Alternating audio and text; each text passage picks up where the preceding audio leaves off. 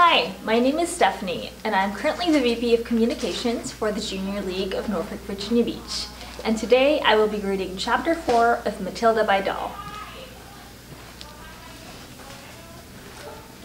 There was a comparative calm in the Wormwood household for about a week after the superglue episode.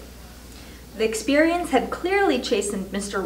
Wormwood, and he seemed temporarily to have lost his taste for boasting and bullying. Then suddenly, he struck again. Perhaps he had had a bad day at the garage and had not sold enough crummy second-hand cars. There are many things that make a man irritable when he arrives home from work in the evening, and a sensible wife will usually notice the storm signals and will leave him alone until he simmers down.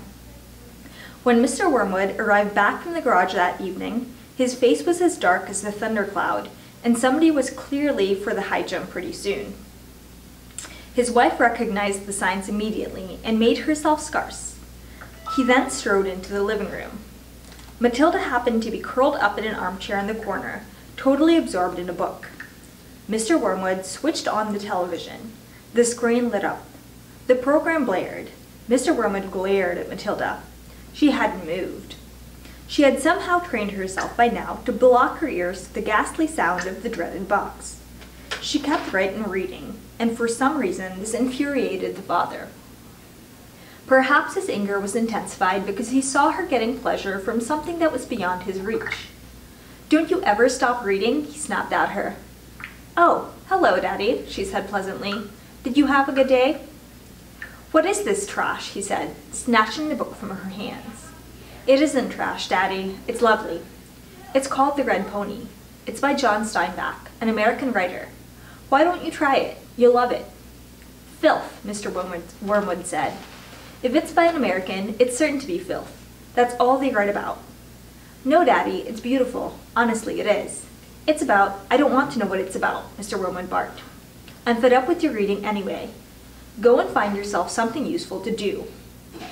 With frightening suddenness, he now began ripping the pages out of the book in handfuls and throwing them in the wastepaper basket. Matilda froze in horror. The father kept going. There seemed little doubt that the man felt some kind of jealousy. How dare she, he seemed to be saying with each rip of a page. How dare she enjoy reading books when he couldn't? How dare she? "That's a library book," Matilda cried. "It doesn't belong to me. I have to return it to Mrs. Phelps." "Then you'll have to buy another one, won't you?" the father said, still tearing out pages. "You'll have to save your pocket money until there's enough in the kitty to buy a new one for your precious Mrs. Phelps, won't you?" With that, he dropped the now empty covers of the book into the basket and marched out of the room, leaving the telly blaring.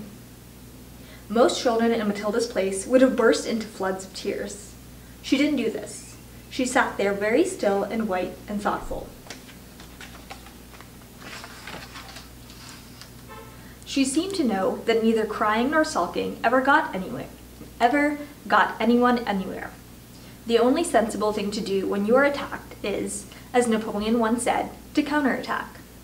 Matilda's wonderfully subtle mind was already at work devising yet another suitable punishment for the poisonous parrot. The plan that was now beginning to hatch in her mind depended, however, upon whether or not Fred's parrot was really as good a talker as Fred made out. Fred was a friend of Matilda's. He was a small boy of 6 who lived just around the corner from her, and for days he had been going on about this great talking parrot his father had given him.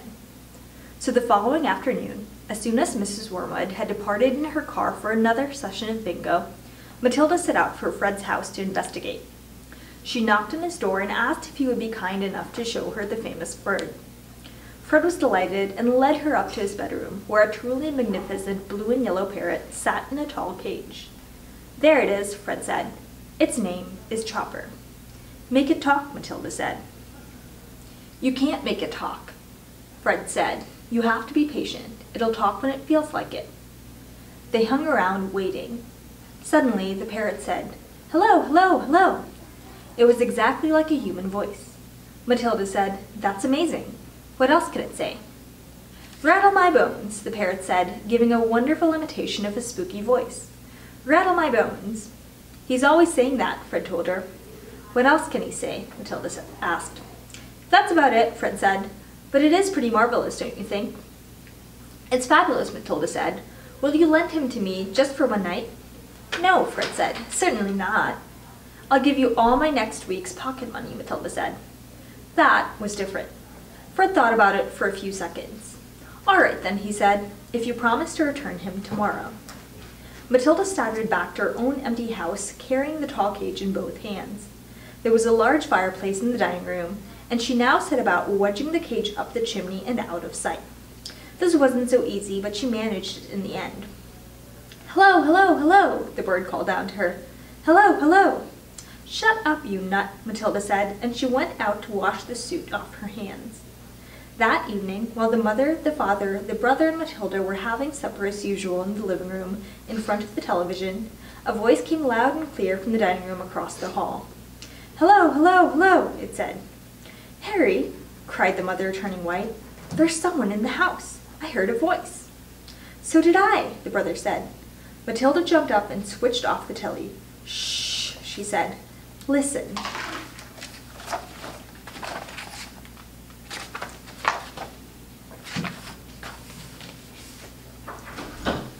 They all stopped eating and sat there very tense, listening. Hello, hello, hello, came the voice again. There it is, cried the brother. It's burglars, hissed the mother. They're in the dining room. I think they are, the father said, sitting tight. Then go and catch them, Harry, hissed the mother. Go out and collar them red-handed. The father didn't move. He seemed in no hurry to dash off and be a hero. His face had turned gray. Get on with it, hissed the mother. They're probably after the silver. The husband wiped his nips nervously with his napkin. Why don't we all go and look together, he said. Come on then, the brother said. Come on, Mum.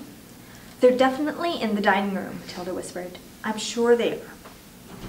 The mother grabbed a poker from the fireplace. The father took a golf club that was standing in the corner. The brother seized a table lamp, ripping the plug out of its socket.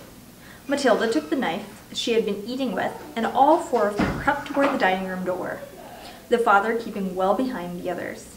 Hello, hello, hello, came the voice again. Come on, Matilda cried, and she burst into the room brandishing her knife. Stick 'em up, she yelled. We've caught you.